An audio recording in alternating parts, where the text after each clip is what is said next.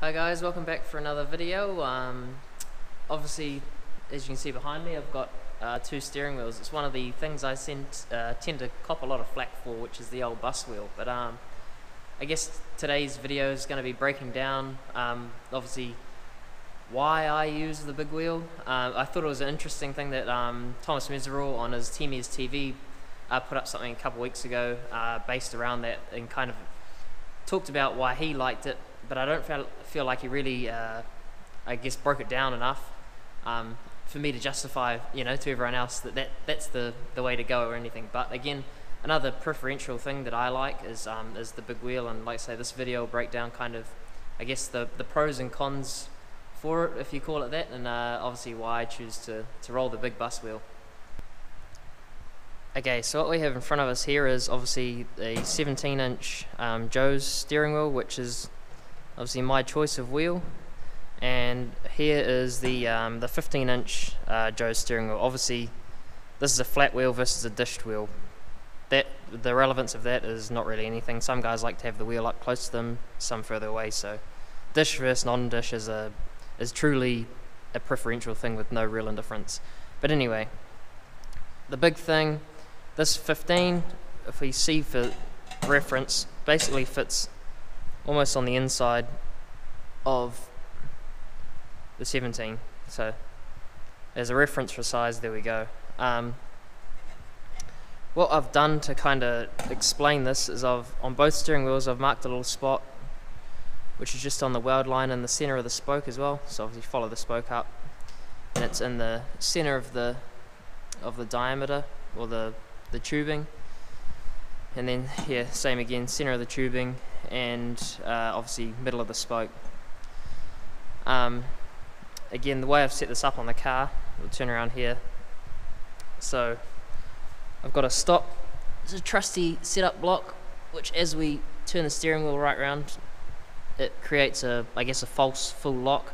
The reason I've used this is if I go to absolute maximum lock, the steering wheel just goes way too far for what we're trying to kind of show for the moment. So like I say, I've got the wheel so it turns to its natural stop, turning left, and then I guess on our stop here.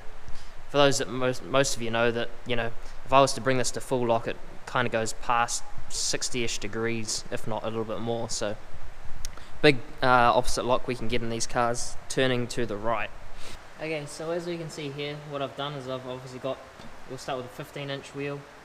I've got it so our datum mark that I talked about earlier is up at the top of the wheel, and we've turned hard left, and that's, like I say, it's ended up in that central spot up at the top. What I'll do here is we'll turn it full lock to our artificial stop, which I'll put on. Then I'll measure from underneath the dash here up to our little datum mark. What we've got here is 395 millimeters. Now I'll explain this a little bit in a second, but we'll get the second measurement off the bigger wheel now. So again, obviously got our big wheel this time, which is a 17-inch. Now we'll swing around to our full stop, or our full lock on the artificial stop. Now what I'll do is I'll take measurement from underneath here, and that measures about 420.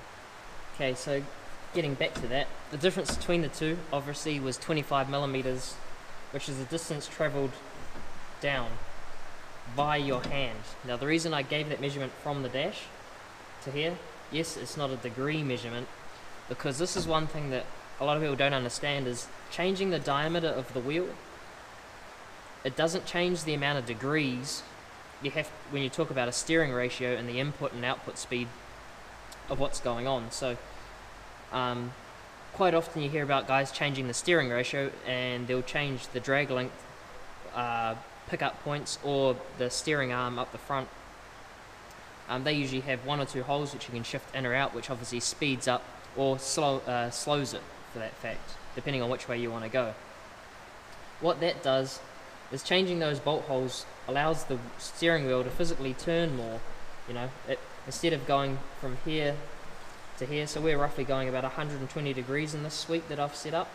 If I was to change the ratio to a slower ratio, what that would do would potentially make the steering wheel come further down, maybe more to like 180 degrees or to the likes of. If I was to speed it up, however, it would potentially only maybe come down to 90 degrees. You know, with a fast steering ratio, it aids when you're really trying to get aggressive moves done with the wheel. But when you talk about a lot of like driver training or finesse, it really comes down to the micro movements that you need to put in. So that can be great in the rough and heavy, but once the car's in the slick especially, the cars really need to be finessed. So you can't have sharp, aggressive, jerky movements, which what they call a slower ratio, which means the wheel has to travel more at this end for the front wheels to turn less. As if you were to jerk the wheel here at the front wheel, you'd only see a small change, as opposed to a real aggressive jerk here being an aggressive jerk at the wheels themselves, being what we call a faster ratio. With changing just the steering wheel diameter, we have changed the ratio without physically changing the ratio. So the ratio I'm talking about is the ratio that your arm travels up and down when we're in the cockpit here. So my hand has to travel another inch further to make this wheel do the same amount of work that we would with the smaller 15-inch steering wheel. Sounds like you're just starting to wear yourself out, right? Well, no, you're not. That being, yes, I have to travel an inch further more to get the same output. But the question is do I actually need that extra inch of output most of the time? And the answer is no. For those, I guess, not familiar with midget racing, the steering in these is super aggressive. When you're talking about your wheel input here to the steering or tires at the front, we're not far off actually being 1-to-1. And here's a good example. So roughly the steering wheel is straight at the moment. This is all our left-hand lock, which is probably, I'd call that maybe somewhere between 30 degrees, maybe a little bit less. And then full steering lock up the front, and we're talking about 75 degrees, so we're talking a lot of lock. Now if you imagine this to your road car, we've gone from down here, so this is our start point, up and over.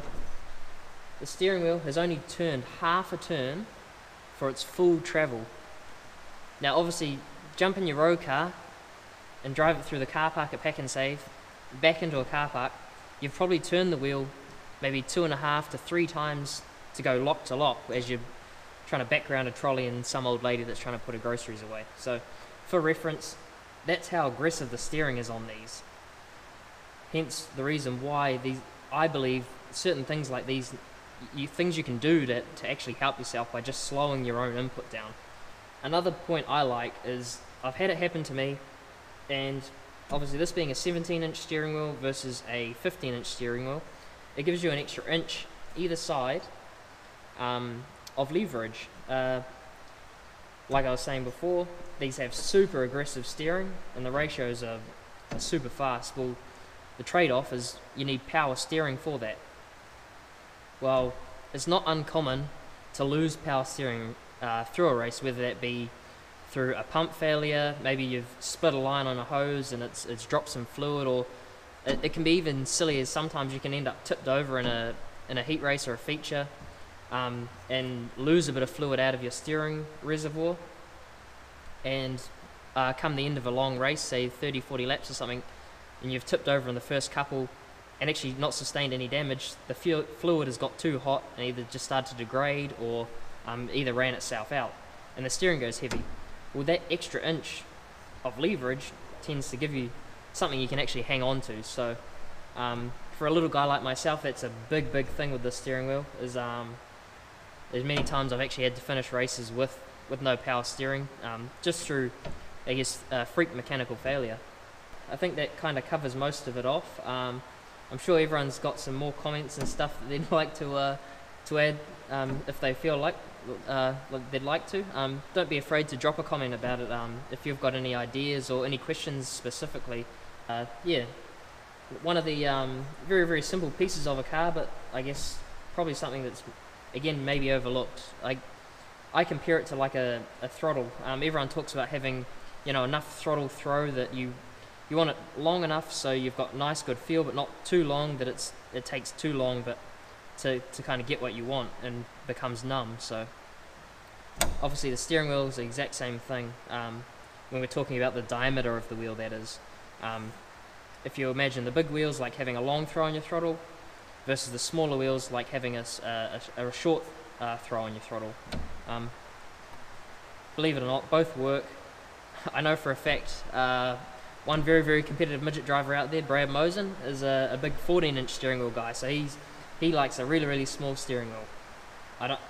I've personally sat in his car and tried to use it, and it's awkward, and it's definitely not for me. But like I say, he makes it work, and that's his deal. So, like I say, it's not that smaller wheels don't work or a big wheel is the be-all and end-all.